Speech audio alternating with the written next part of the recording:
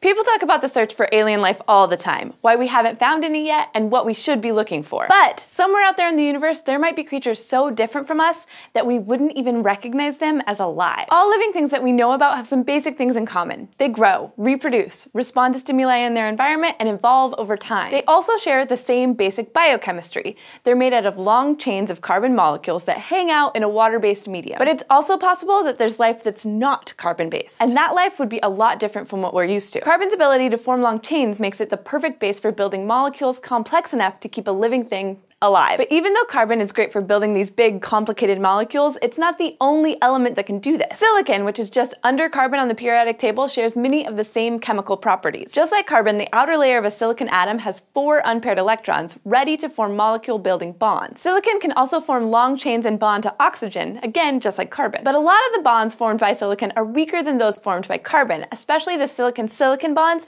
that it would need to make those long chains. And even when silicon-silicon bonds do form, they're generally unstable if there's oxygen around. Still, because carbon and silicon have so much in common, some scientists think that this silicon-based life could theoretically be possible, even though we've never found any. Like carbon-based life, silicon-based life would grow, reproduce, respond to stimuli in its environment, and evolve over time. But we might not even recognize it as life at first. A silicon life form might look a lot more like a pile of rocks than a plant or animal, and it would probably do some pretty weird things. When silicon reacts to oxygen, for example, it turns into quartz. So silicon-based organisms that breathed oxygen would exhale quartz. Silicon-based bonds are most stable at high temperatures, so if silicon-based life does exist, the best place to look for it would be in very hot places, like deep beneath a planet's surface. But silicon-based life probably wouldn't be very complex because of its unstable bonds. Still, science fiction writers have had a lot of fun with this idea, like in one episode of the original Star Trek series where Kirk and Spock run into a tunnel-dwelling silicon-based creature that's terrorizing miners on an alien planet. But organisms with such different biochemistry might be hard to even detect.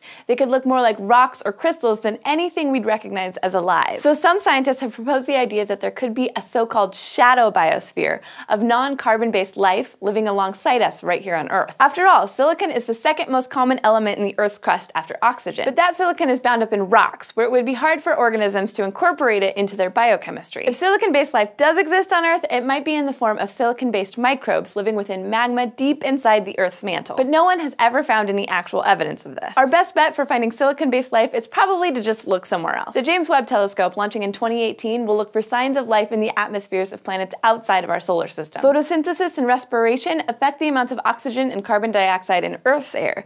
Silicon-based organisms could leave traces of their existence in their own planet's atmospheres as well. Meanwhile, some scientists are working on making their own version of silicon-based life, or at least the first steps toward it. In March, Caltech scientists announced that they'd found a species of thermophilic bacteria that thrive in extreme heat, with an enzyme that in very rare cases incorporated silicon molecules into its carbon-based molecules, a sort of chemical accident. Using artificial selection, they were able to modify the bacteria in a lab to produce the molecules with silicon in them 2,000 times as often. Someday, artificially created microbes like this may be used to produce complex silicon molecules that chemical companies can turn into glues and sealants. And even cooler, research like this also helps scientists understand more about how life can use silicon. So the next time you're outside and you stop to look at a cool rock, you might want to look for signs of life. You never know. Thanks for watching this episode of SciShow Space, and thank you especially to our patrons on Patreon who help make this show possible. If you want to help us keep making episodes like this, you can go to patreon.com/scishow. And don't forget to go to youtube.com/SciShowSpace and subscribe.